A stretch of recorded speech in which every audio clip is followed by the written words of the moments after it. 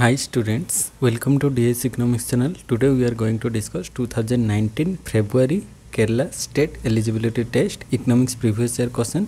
This is your part number 3. In this part we are going to discuss from question number 81 to 120 question.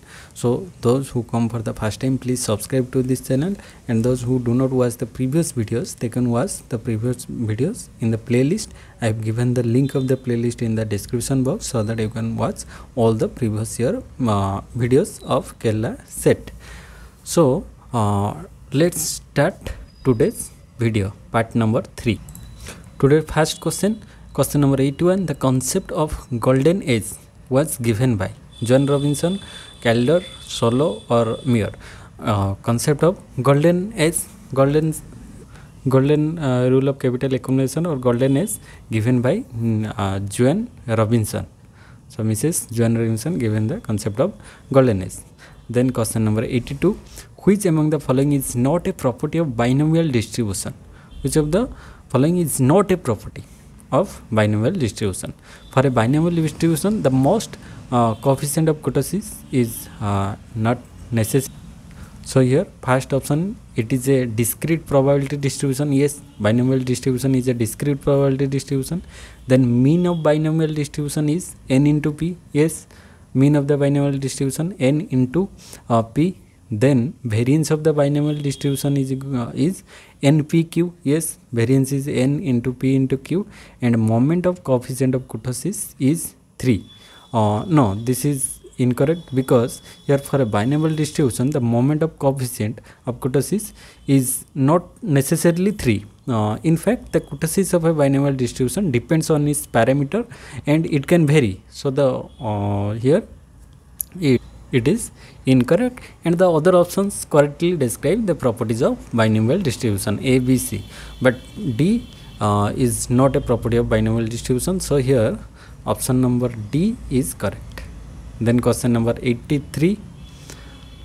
The locus of points where one individual's indifference curve is tangent to the other individual's indifference curve is grand utility possibility curve, product transformation curve, consumption contract curve, or utility possibility curve. It is called as consumption contract curve, because the consumption contract curve represents the set of allocation where the indifference curve of two individuals are tangent, indicating that both individuals are at a point of Pareto efficiency.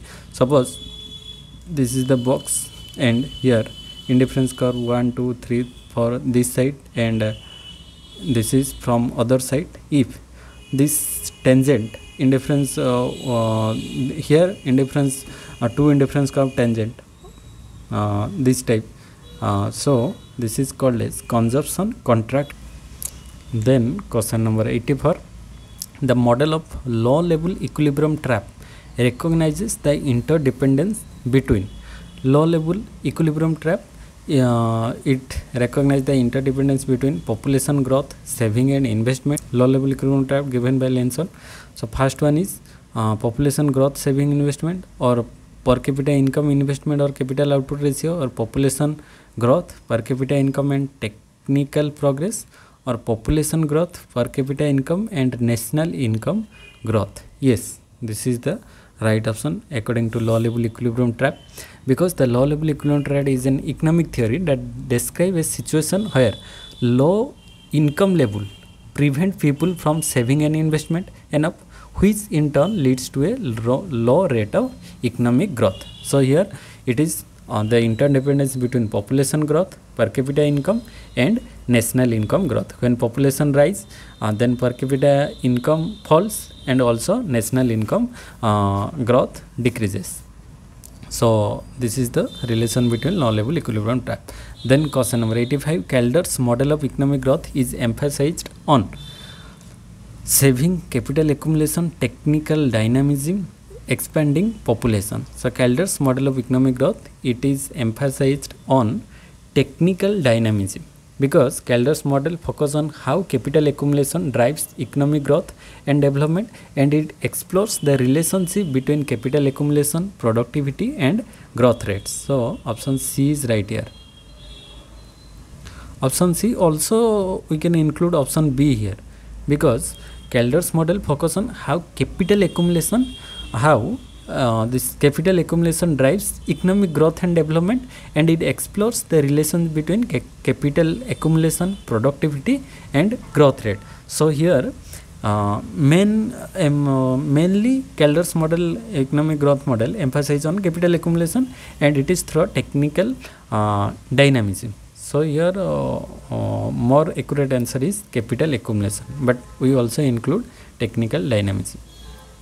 Then question number 86, according to permanent income hypothesis, the proportion of permanent income that is consumed depends upon permanent income that is consumed, it depends upon first one is rate of interest. Yes, so the permanent income that is consumed depends upon rate of interest, because it affects the return on saving and investment, impacting overall wealth and consumption. So rate of interest is also it depends on rate of interest. Then second one is the proportion of human wealth to human wealth. Yes, this is also include, because it impact the individual's perception of their permanent income and consumption decision. So option B is also it depend on this. Then the permanent income hypothesis, it depends on desire to add to one's wealth. Yes, this is also we can include, because desires to add to one's wealth, it influence saving behavior and consequently consumption pattern. So all of these factors can play a role in determining the proportion of permanent income that is consumed. Then question number 87, quotient equals. So quotient equal to total revenue minus total variable cost. Yes, this is the right option, because it is the difference between total revenue and total variable cost. So it represents the income earned by a factor of production over and above its opportunity cost, assuming the factor is fixed in the supply. So quotient is equal to TR minus TBC. Then question number 88, coefficient of determination or R square is an first order test, second order, third order or econometric test. So this is an econometric test, R square, because the coefficient of determination is a number between 0 to 1. Coefficient of determination, it varies from 0 to 1. The number between 0 to 1 measures how well a statistical model predicts an outcome. So the coefficient of determination R square is used to measure how well a statistical model fits the data. So it is generally considered a econometric model, because it helps access the goodness of fit of a regression model by indicating the proportion of the variance in the dependent variable that is predictable from the independent variable. So it is called as econometric test. Then question number 89, natural rate of unemployment. Natural rate of unemployment exists when there is cyclical unemployment, structural unemployment, or labor force that is frictional, or labor force that is frictional and structurally unemployed.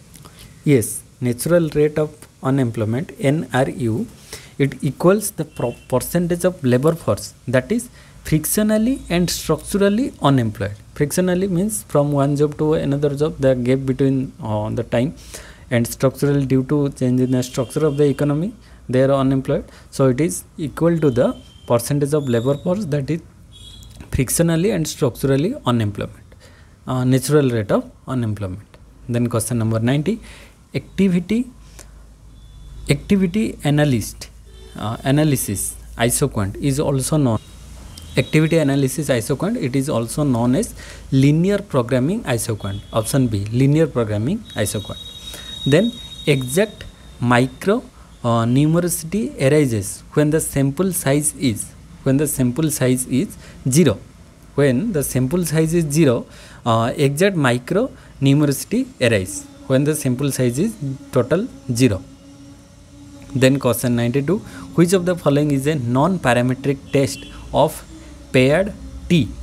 Non-parametric test, Coulson-Wallis, Mann-Whitney U, Wilson single ranks binomial test. the right option is option number C.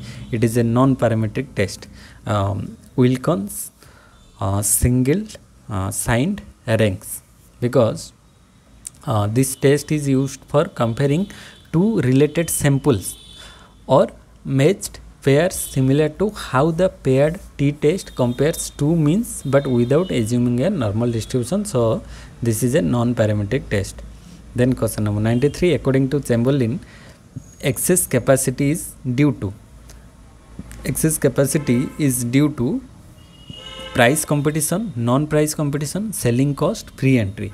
It is due to non-price competition and selling cost. Excess capacity arises due to non-price competition and selling, because these are the key factors leading to excess capacity. One is non-price competition, another is selling cost. So Chamberlain's model of monopolistic competition suggests that firms maintain excess capacity as a result of engaging in non-price competition, such as advertising or product differentiation, and incurring selling cost, which leads to production level below the optimal capacity. So option 2 and 3 are correct.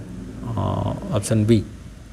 Then 94, the survivor technique has been developed by 𝙁𝙍𝙀𝙀 Stigler.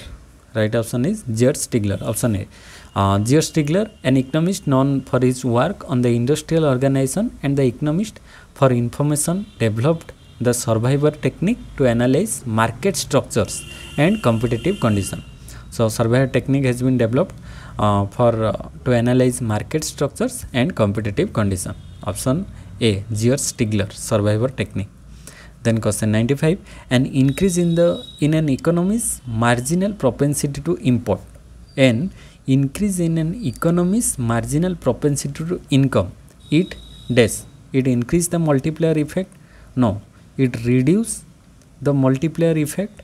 Yes. When import increase, it reduce the multiplier effect to a change in the autonomous variable. Yes. Option B is right here, because when the marginal propensity to import increases, a larger proportion of additional income is spent on imports rather than on domestic goods and services. So this reduces the overall impact of an initial change in autonomous spending on the total level of economic output, thereby reducing the multiplier effect. So option B is right here. Then question number 96, identify the wrong statement related to Kuznets consumption function.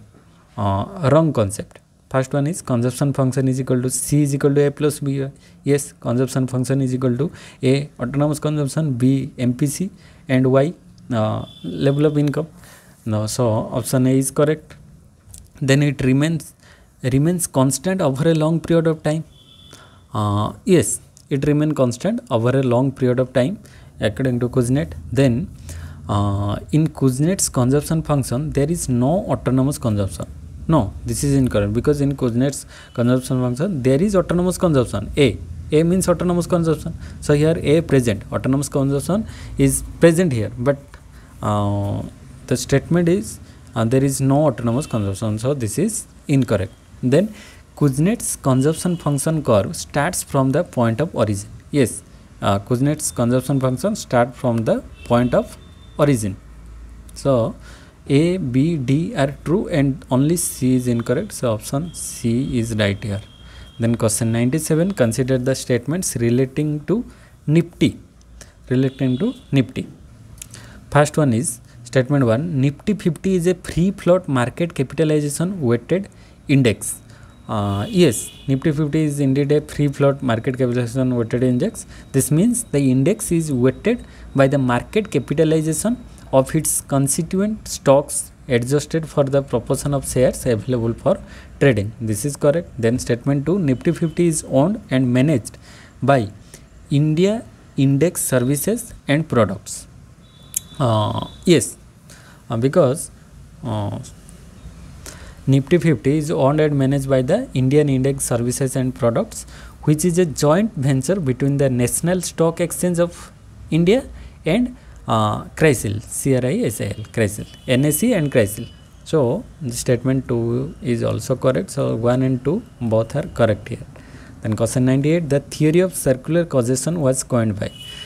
Circular causation theory given by Gunnar Myrdal. So option A is correct, circular causation. Gunnar Myrdal developed the concept of circular causation to describe how economic and social factors interact in a reinforcing cycle, particularly in the context of underdeveloped economies. So circular causation theory given by Gunnar Myrdal. Then question 99, when marginal revenue is zero, the shape of the PCC, price consumption curve, is vertical, horizontal, downward or upward. When the marginal revenue is zero, the PCC is it is horizontal shape, because in case the price marginal revenue, the price remain constant. Here price remain constant, so here option B is right, because here price remain constant as the quantity demand changes, because marginal revenue is zero. So marginal revenue is zero meaning what? It means the firm is operating at a point where the total revenue curve is maximized. So consequently the price consumption curve would be horizontal, indicating that the price doesn't change with changes in consumption. Here price remain constant, consumption changes but price remain constant, because here marginal revenue is zero. So the shape of the PCC, price consumption curve, is horizontal. Then question number 100, according to J.S. Mill, the tendency of profit to be minimum can be checked by. Profit to be minimum, it can be checked by, first one is technological improvement. Yes, because by technological improvement, innovations can increase productivity and efficiency, so it leading to higher profit. So option A is right. Then extension of foreign trade, the profit can be minimum can be checked by extension of foreign trade. Yes, by extension of foreign trade, expanding markets through foreign trade can increase demand for goods and services, thereby potentially rising profits. So option B is right. Then government borrowing and unproductive expenditure. Yes, here while not the most recommended approach, government spending can influence economic activity and potentially affects profit levels. So we also include option number C. So all of the above are true here. Then question 101, the root mean square deviation about mean is. Root mean square deviation, it is called as standard deviation. Root mean square deviation, standard deviation. Then an exception of Stoffler-Samuelson theory is. Exception of Stoffler-Samuelson, that is Maslow's paradox. Repeated question. Then question number 103, assume that aggregate supply is positively sloped and there is a decrease in the markup on variable cost. Then what happened?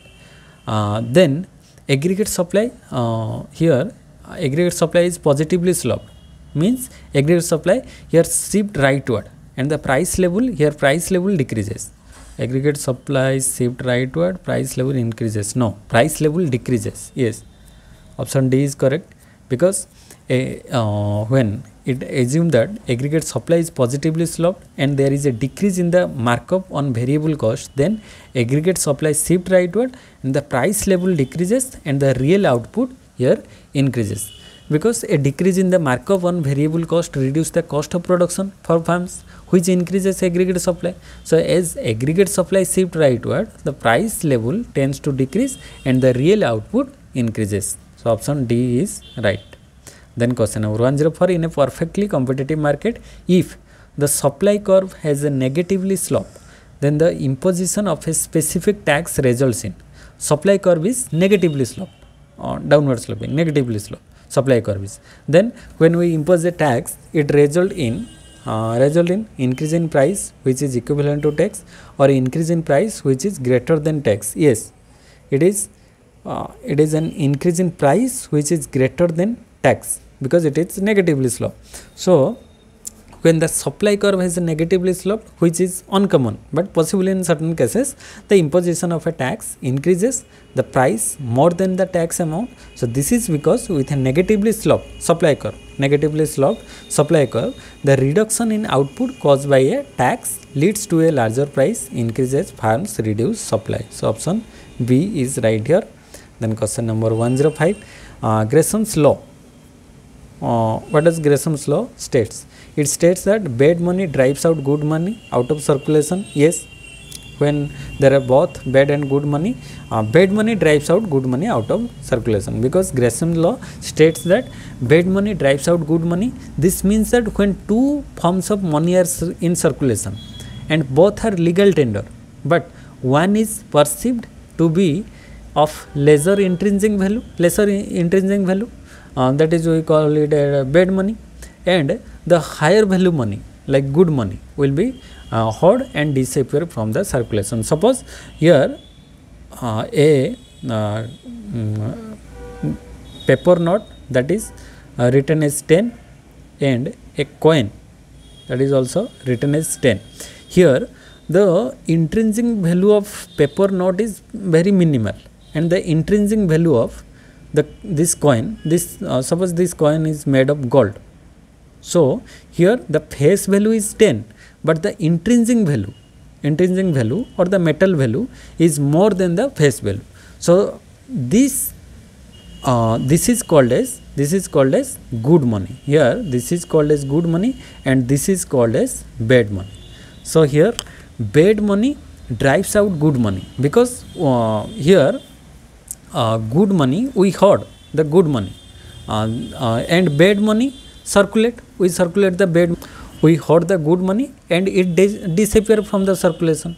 So this statement states that bad money drives out good money. Then it operates under the bimetallic standard. Yes, it operates under the bimetallic standard, means where both gold and silver coins are used as a currency. Bimetallic means there are two metal, that is gold and silver. In earlier times there are two metallic money are there, one is from gold and silver. Then third one is, this is right, then third one is it operate when paper currency notes circulate along with gold and silver coins. Yes, Gresham law shows that when both paper notes and silver and gold coin are circulate in the market, then this type of situation arises. This can operate when paper currency notes circulate along with gold and silver coins, as people may prefer to hold onto the coins with intrinsic value and spend the paper money. So option C is right here. Then option A, B, C all are right.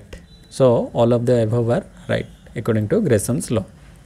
Then question number 106, the reaction curve approach is a more powerful method of analysis of oligopolistic market because it allows the relaxation of the assumption of identical cost, identical supply, or identical output demand, identical demand and supply, or identical cost and identical demand. Yes, the reaction curve, it shows the identical cost and identical demand. It is more powerful method of analysis of oligopolistic market because it allows the relaxation of the assumption of identical cost and identical demand.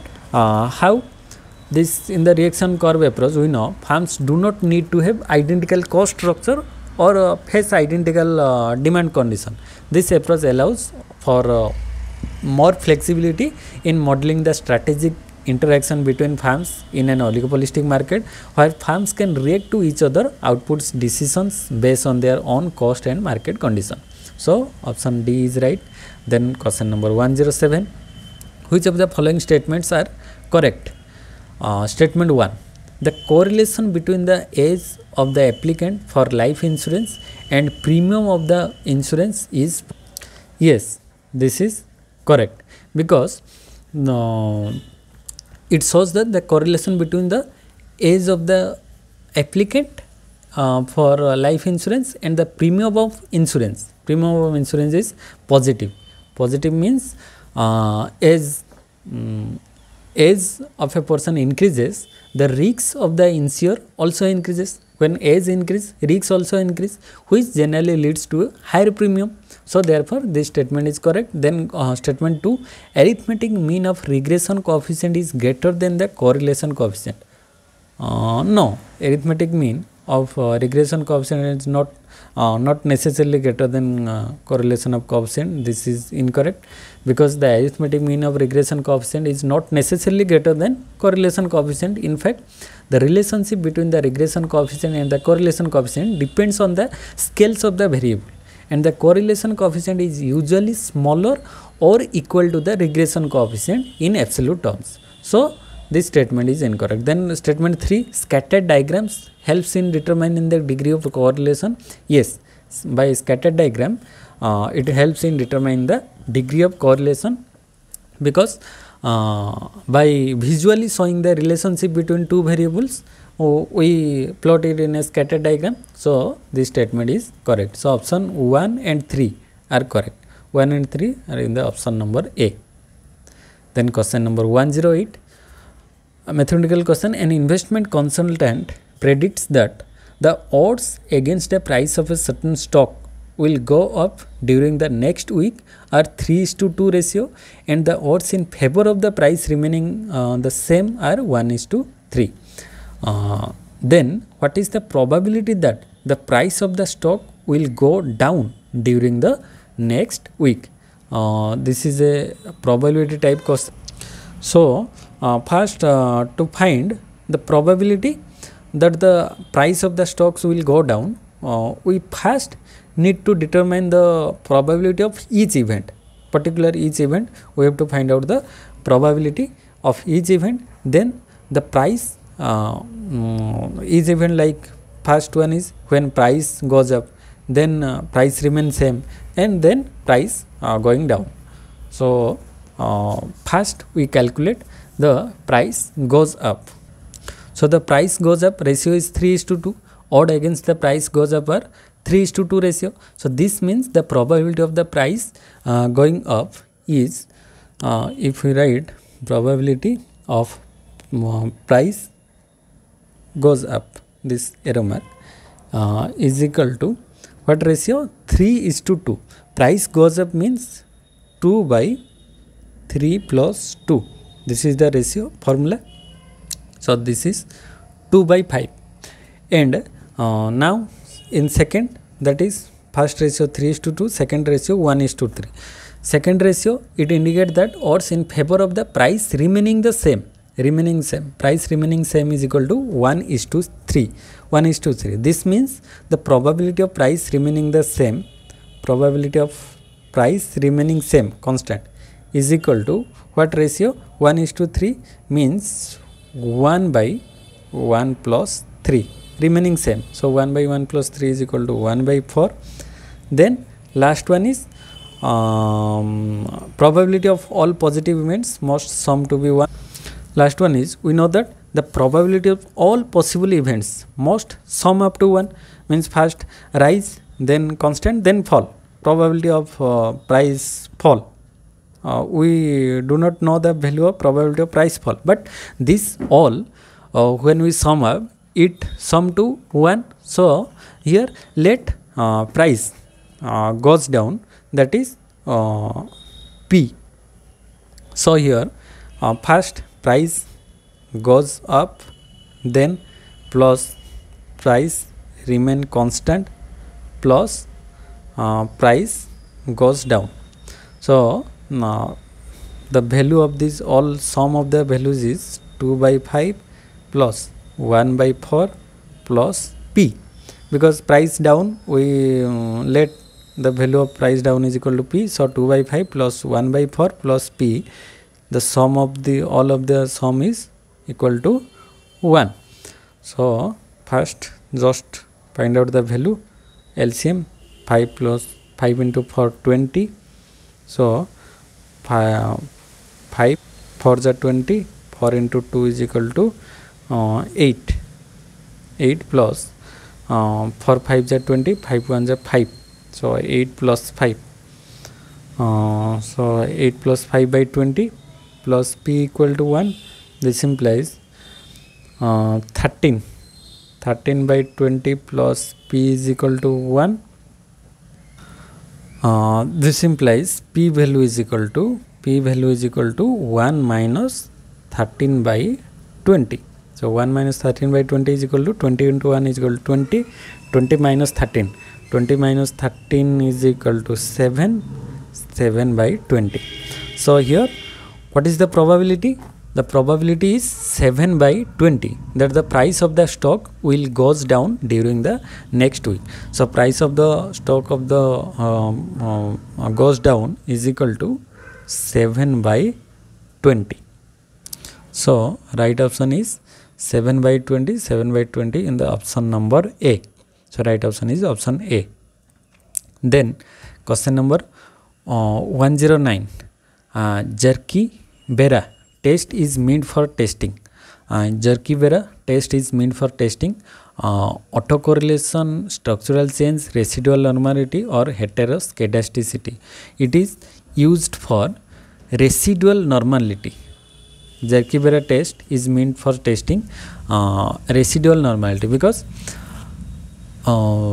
specifically it tests whether the skewness and kurtosis of the data match those of a normal distribution. So it is test, and 𝙁𝙍𝙀 test is meant for residual normality. Then question number 110. The basic assumption of Baumol static model doesn't include what? The basic assumption of Baumol model, Baumol static model indicate what? Baumol's model sales revenue maximization. So sales revenue maximization. So it includes first conventional cost and revenue function. Yes, it includes conventional cost and revenue function at the part of the model. So option A is correct. Then the firm attempts to maximize its total sales revenue subject to a profit constant. Yes, the firm seeks to maximize its total sales revenue while maintaining the minimum profit constant. So this is also correct. Then the minimum profit constant is exogenously determined by the demand and acceptance of the shareholders, the bank and other financial institutions. Yes, the minimum profit constant is exogenously determined by the acceptance of different shareholders, banks and other financial institutions. This is also correct.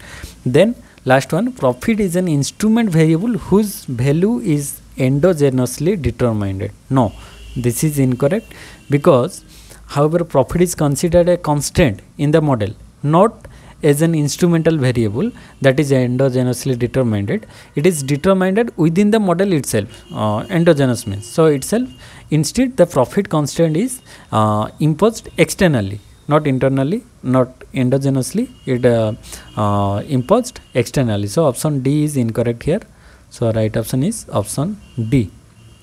Then 111. The value of foreign trade multiplier is, the value of foreign trade multiplier always equals to 1 determined by the marginal propensity to consume. Yes, the value of foreign trade multiplier is determined by the MPC, determined by the value of MPC, because foreign trade multiplier, it is also known as open economy multiplier. It measures the impact of an increase in export on national income in an open economy. So its value is influenced by the MPC and the MPM, means marginal propensity to consume and marginal propensity to import. So marginal propensity to consume and marginal propensity to import. So import. So these two, it depends on MPC and MPI, marginal propensity to consume and import. So the multiplier is not always equal to 1. Here option 1 is incorrect because it depends on MPC and MPI. So it determined by the marginal propensity to consume, because the higher the MPC, the greater the induced consumption, leading to a large multiplier. Then third one is, it is positively related to the MPI. No, it is positively related with MPC, not MPI, because the multiplier is negatively related with MPI, means marginal propensity to import. It not positively. A higher MPM means more income is spent on imports, reducing the impact of the multiplier on domestic income. So option C is also incorrect. So only B is right here. Then question 112. The theory of unequal exchange owes its name to unequal exchange given by Emanuel. Unequal exchange, Emanuel. So the theory of unequal exchange, it owes its name to Emanuel. He developed the concept to explain how trade between developed and developing countries leads to unequal gains, primarily due to differences in wage level and in the terms of trade. Then next question 113. The Marshall-Lerner condition is said to hold when the sum of the price elasticity of demand for imports and exports is always equal to 1, between 0 and 1, or greater than 1. Marshall-Lerner condition, it says hold when the sum of the price elasticities of export and import plus import price greater than 1. So option C is right here, because the Marshall-Lerner condition states that a depreciation or devaluation of a country's currency will improve its trade balance if the sum of the absolute values of the price elasticity of demand for imports and export is greater than 1. So this means that the combined responsiveness of imports and exports, demand to price changes must be sufficiently elastic for a currency depreciation to have a positive effect on the trade balance. Then next question number 114, list 1 and list 2. First one is Poisson distribution. Poisson distribution, mean and variance are equal. In Poisson distribution, mean and variance are equal. Then binomial distribution, mean is greater than variance. In binomial distribution, mean is greater than variance. Then normal distribution, in normal distribution, mean, median, mode all are equal. In normal distribution, we know, simple, mean, median, mode. When mean equal to median equal to mode, it is called as normal distribution. Then chi-square distribution, mean is greater than mean is the degree of freedom. In chi-square distribution, mean is its degree of freedom. So A2, B1, C for D3, option A. Option A is right here. Then 115, the quantity theory of money is a truism according to. Quantity theory of money is a truism according to Irving Fisher, James Keynes. According to Keynes, quantity theory of money is a truism. Means quantity theory of money criticized by Keynes. So Keynes says that quantity theory of money is a truism because the quantity theory of money is considered truism according to Keynes in his work, particularly in the treatise of money. Keynes criticized the classical quantity theory of money, suggesting that it is a tautology or truism under certain conditions, but doesn't fully explain the complexities of an economy, especially in the short run where liquidity preference and the interest rate plays a crucial role. Then question number 116, according to Pigot's equation of cash balance approach, the value of money, it varies directly or inversely. It varies inversely with the proportion of total real resources or income which people wish to hold in the form of legal tender. Because according to Pigot's cash balance approach, this is a part of the Cambridge version of the quantity theory of money.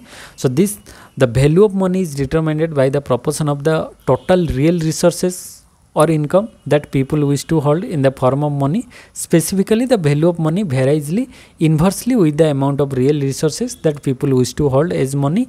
In other words, we can say as people hold a greater portion of their income in the form of cash balance, the value of money rises. So option B is right here. Then question number 117, for each 1% increase in inflation, the central bank tends to raise the nominal interest rate by more than 1% point. This rule is called Okun's law, Taylor's principle. Yes, this is called as Taylor's principle. Taylor's principle, this refers to the Taylor's principle, which is a part of the Taylor rule formulated by economics John B. Taylor. The Taylor principle suggests that for each 1% increase in inflation, the central bank should raise the nominal interest rate by more than 1% point to stabilize the economy and to control inflation. So option B is right here.